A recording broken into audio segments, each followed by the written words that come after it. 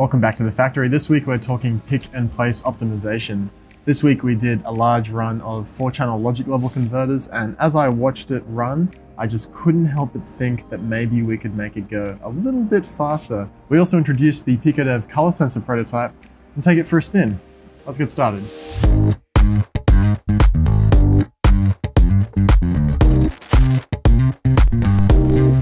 Another week and I have another prototype to show you. We've been working on a PiicoDev Colour Sensor. This is using the Vemel 6040 color sensor, and there's a high CRI LED on there. That's a high color rendering index LED to illuminate the target, and then you can read the reflected color back. I mentioned this in an episode a couple of weeks ago. This is the next revision of the board. Our first one didn't have that LED, and it was definitely necessary to get it in there. Here we have the Vemel 6040.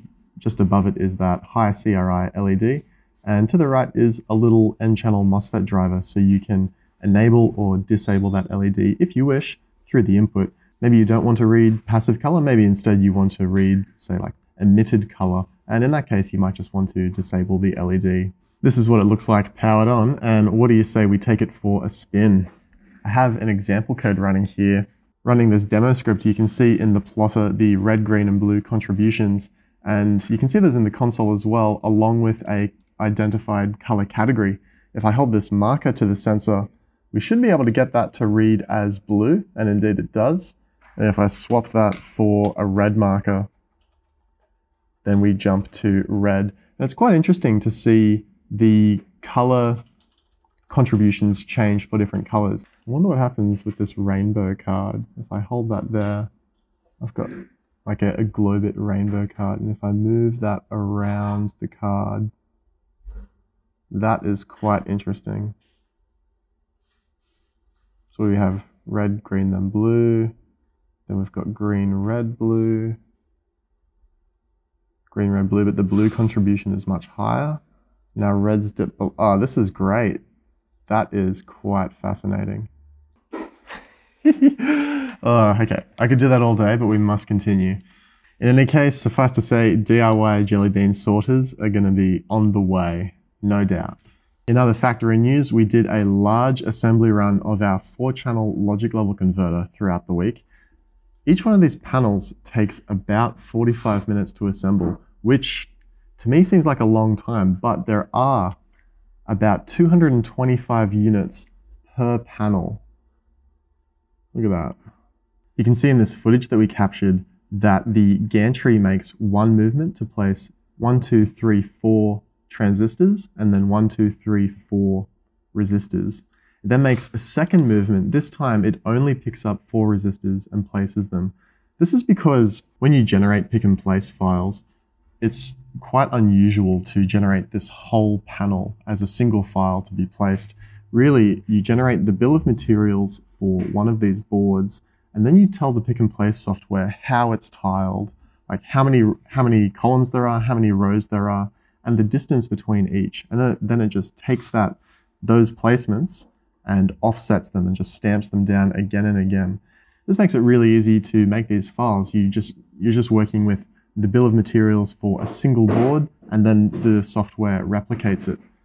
But what this means is you get inefficiencies like this where the machine is only thinking about one board at a time. In that gantry movement, that second gantry movement, 4 nozzles were unpopulated.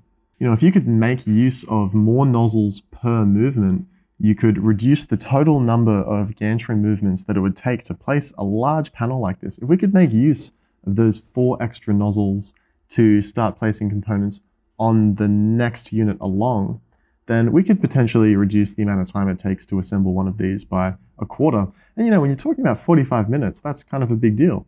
I mean, sure, maybe you can produce more panels per day, but just for a given number of panels, you can reduce the amount of time you're spending with the machine so that you can go off and do other productive stuff. So counting out the way the machine is currently placing the parts, we have 4 nozzles configured for the transistors and 4 nozzles configured for the resistors.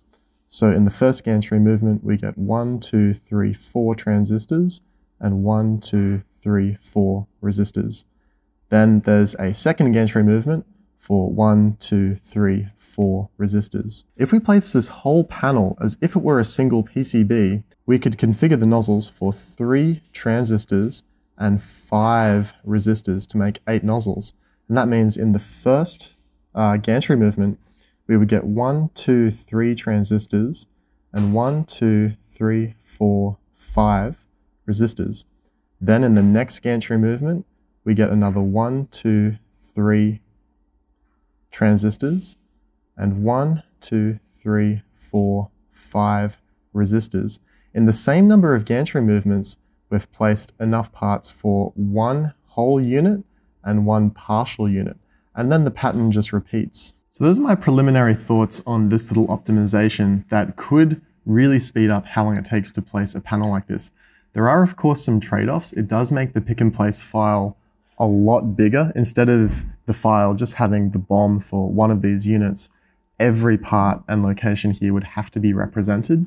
So it makes it a little bit trickier to manage in that way. It's also quite likely that the component ordering would have to be either algorithmically or hand-tuned to get the parts in the right order to actually make best use of that nozzle configuration. Anyway, it's just a thought. I might pursue it, or it might just be put in the someday basket forever. In any case, that's all I have for you on this week's episode of The Factory.